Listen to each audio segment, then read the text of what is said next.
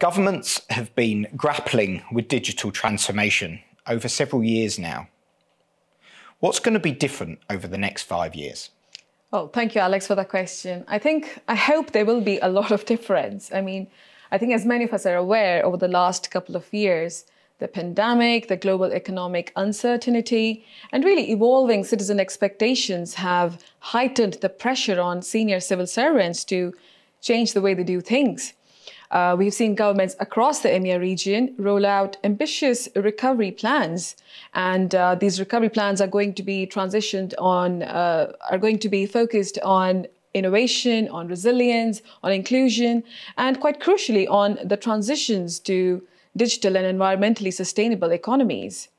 And with these recovery plans rolling out, the need to adapt, to scale, and really to rethink public healthcare, public welfare, tax, as well as economic development have led to the creation of complex new back office operations, processes, and services. And as civil servants look to implement these measures effectively, they're realizing the need to enhance operational efficiencies across procurement, across resource and budget planning, and across delivering services to both citizens and business users.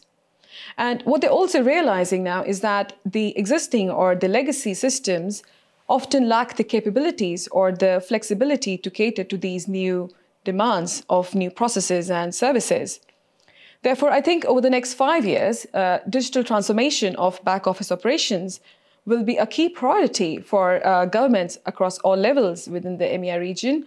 In fact, in a survey conducted by IDC in November 2021, we found that as many as 88% of senior civil servants thought that digital transformation of back office operations will be either a high or a medium priority over the next couple of years.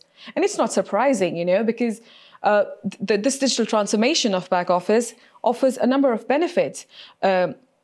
Government departments can obviously seamlessly share data across and within departments. They can finally convert the massive swathes of data they have and convert that into rich, intelligent insights to drive decision-making, and just vastly improve the experience for citizens, for government staff, and business users as well.